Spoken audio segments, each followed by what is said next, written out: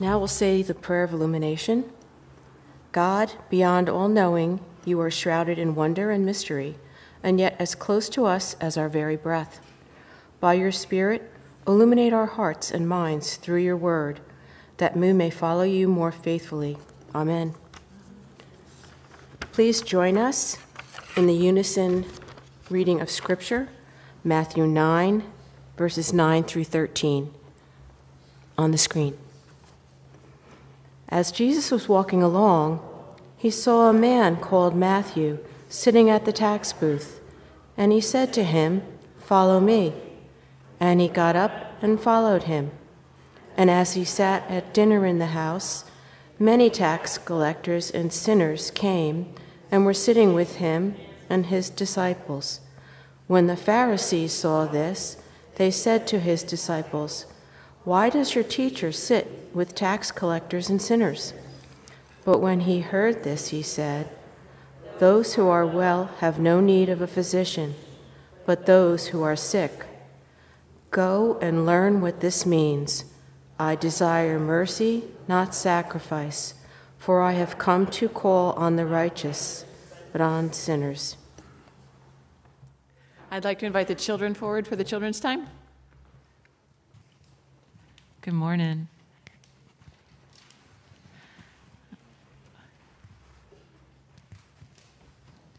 Oh my, how are we doing? There is some space down here.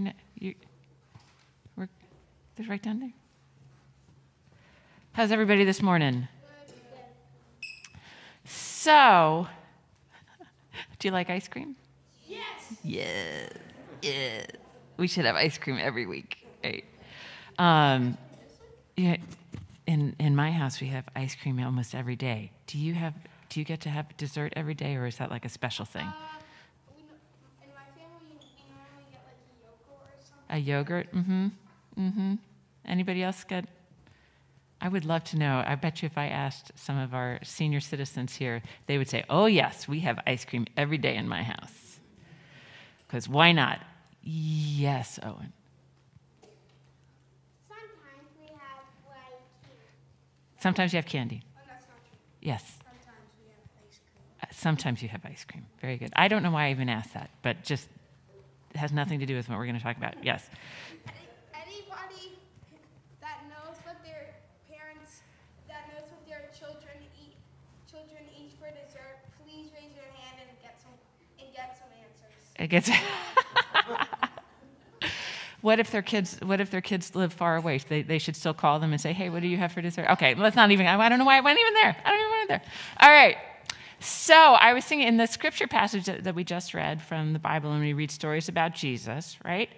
There's this, Jesus is hanging out with these people, sinners and tax collectors who were not, and I should say that everybody is a sinner, but there's these religious types, these leaders in the church of that day, who were asking, hold on 1 second. They were asking, like, why is your leader, why is your teacher, why is Jesus hanging out with those people? Right? Those people. There's kind of like, when just by that question means they're kind of looking down at those people.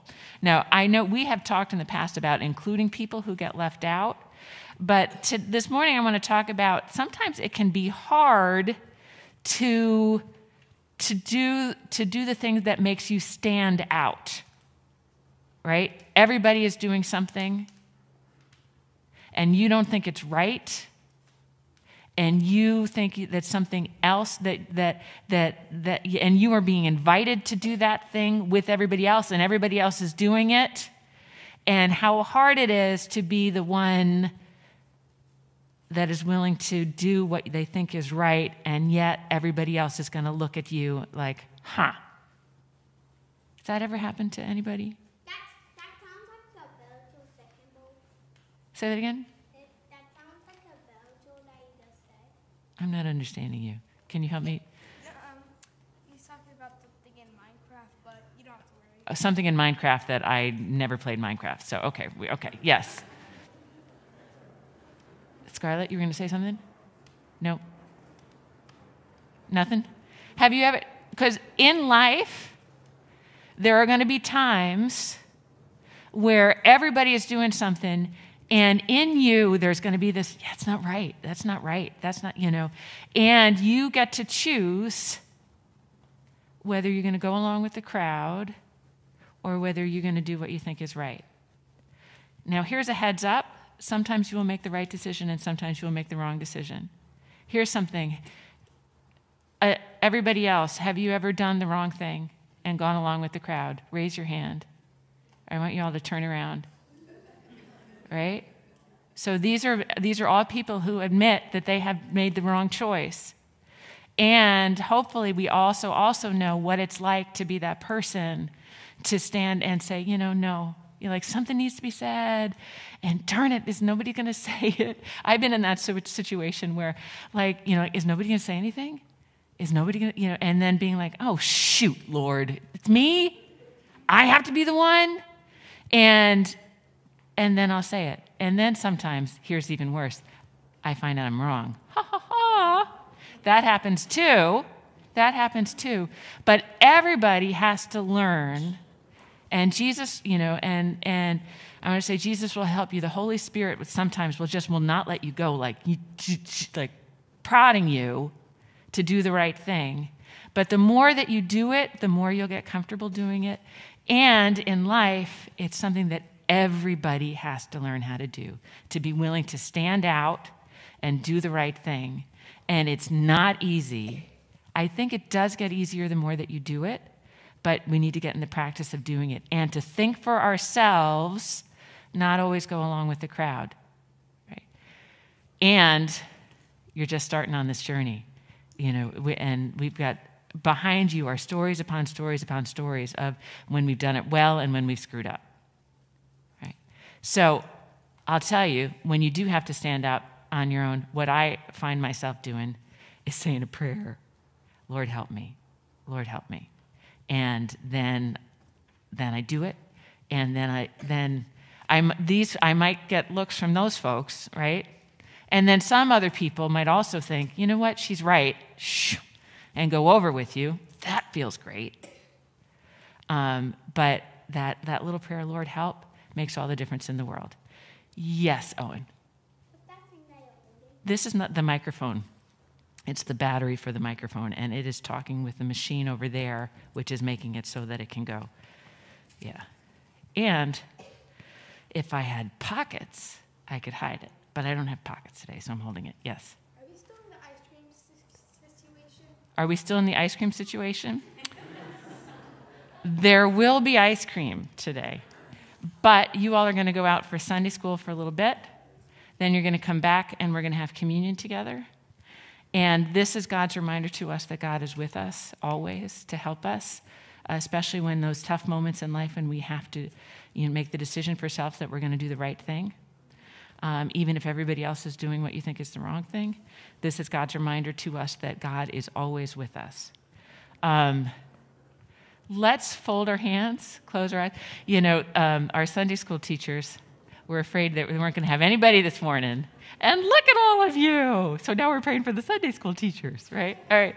So let's say a prayer. Gracious God, help us be brave when we need to be brave. Help us to listen to your spirit and to your leading and to your prodding, to be willing to stand up and stand out when needed. This is never easy, Lord, but but what you think is so much more important than what everybody else thinks. Help us to make you proud and ourselves proud. We pray this in Jesus' name. Amen. Okay. Just so you know, I'm just looking out and realizing that we have folks from North Carolina and Virginia and Massachusetts. We draw crowds from all over the United States.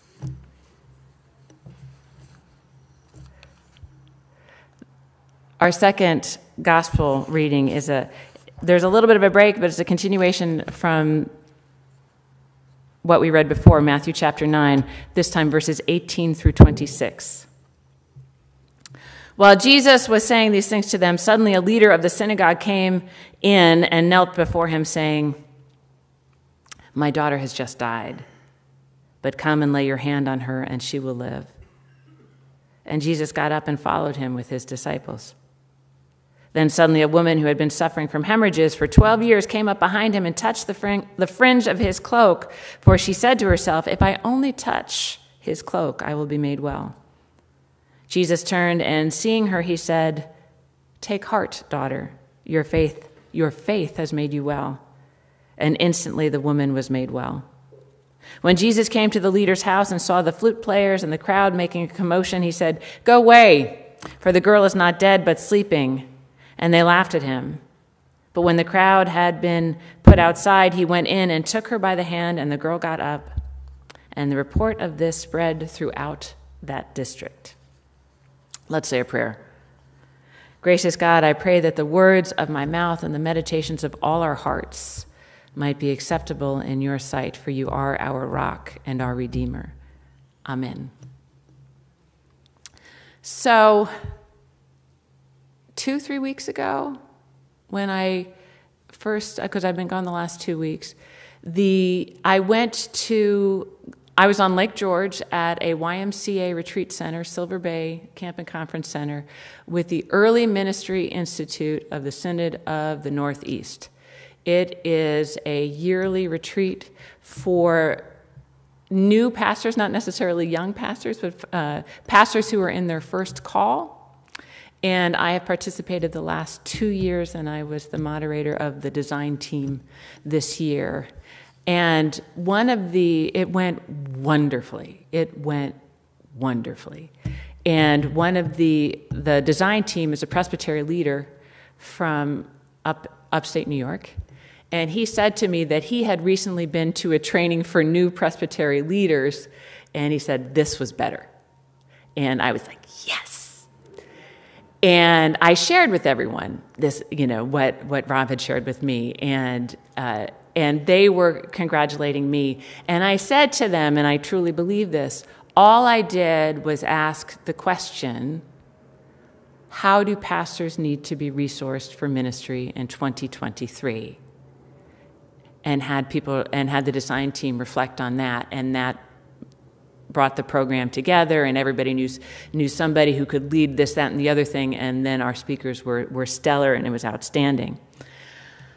Asking good questions. I also coach pastors, just a few every month, and it's all about asking good questions. It's not about giving answers. It's not mentoring. It's not me, hey, from my vast experience, let me tell you what you should do. It's asking good questions. My work with you has been about asking good, or as we say, better questions, trying to get at the best question. But you ask a good question, and then you realize you need to tweak it, so you ask the better question, and you keep doing that.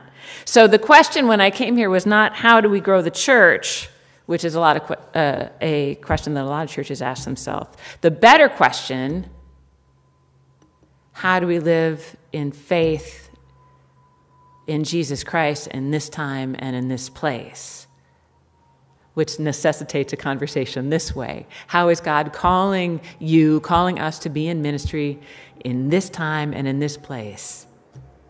And the answer that we came up with is your mission statement, which somebody knows well enough to know that it was wrong on the board this morning. When that was written down, it's not exactly. Your mission statement is to connect with people through Christ. Connecting with people through Christ to serve the spiritual, physical, and emotional needs of the community and the world around us. Which sounds lovely and requires action. Otherwise, it's just words. In the Gospel of Matthew, biblical scholar Warren Carter tells us that chapters 8 and 9, which follow up on the Sermon on the Mount, are Jesus putting into action his sermon, his words. He's practicing what he preaches. The beginning of the sermon, blessed are the poor in spirit, blessed are those who mourn, blessed are those who hunger and thirst for righteousness. And now we see him ministering with the weary and the grieving, those who need healing. And the disciples are asked that question, why is Jesus eating with tax collectors and sinners? Because that's his faith in action. What he said, he's doing. Tax collectors were widely despised because of their affiliation with Rome, and they were considered people without virtue. They pocketed money for themselves. That was, widely known. Rabbis, when they talked about them, likened them to criminals or robbers. In Matthew 5, which is part of the Sermon on the Mount, Jesus references them. If you love only those who love you, what reward does that get you? Do not the tax collectors do the same? But Jesus answers the question to the Pharisees here. Why does your teacher eat with tax collectors and sinners? But when he heard this, he said, those who are well have no need of a physician, but those who are sick. Go and learn what this means. I desire mercy, not sacrifice. For I have come to call the righteous, not sinners. He answered with words, but one could argue that his actions already spoke for themselves. I read an interesting definition for sinners in one of my Bible commentaries, and sin can be defined differently, and I think we might appreciate that it's a fluid definition. But I read, sinners are those who violate familiar or community welfare. So Jesus sits with them to restore connection. Again, faith and action.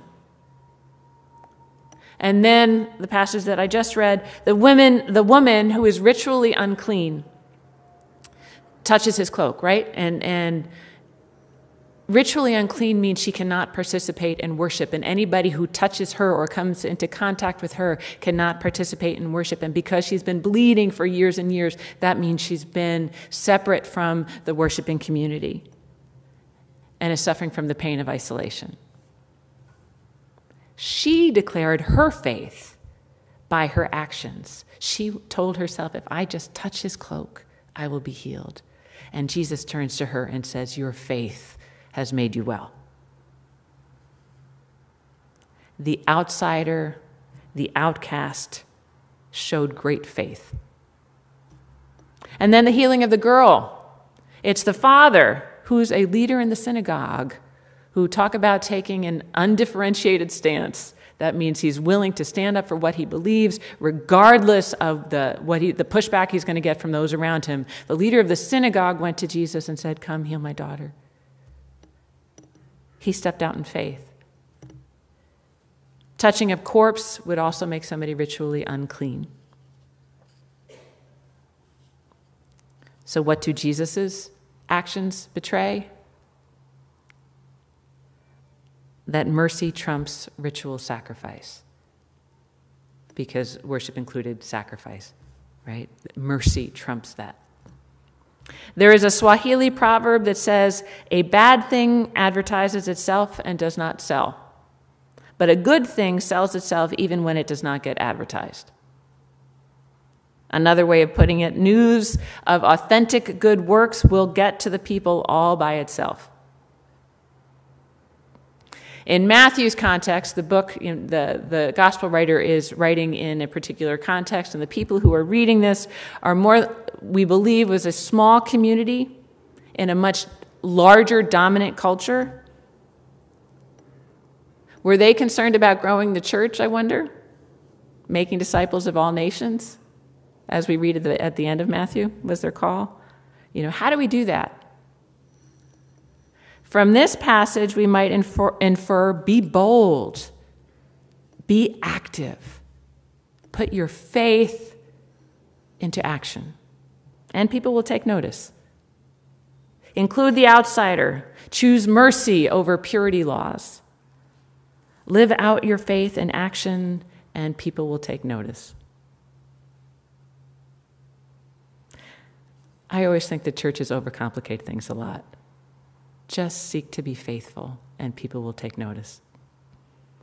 The truth is our actions always betray our beliefs. Our actions tell the world what we believe, what we value, who we value. I don't wonder whether we'll know we're getting it right, or I wonder whether we won't know that we're getting it right when people start asking us, why are you doing that? With those people? And our answer might be because of our faith in Jesus. Bonus points if we recognize that we're all those people. And maybe a better answer would be because people did it for me. So I do it for others. So our gospel message this morning calls us to be bold, to live out our faith. It's so easy to intellectualize it, but to live it out in actions, to connect with people through Christ, to serve the spiritual, physical, and emotional needs of the community and the world around us. I have told this story before, but maybe you've missed it and it's worth retelling. Mother Teresa was caring to the wounds of someone with leprosy, and a man not of her faith looked at her and what she was doing, and he said, "I know that what you say must be true about your God, because there's no other way that you could be doing that."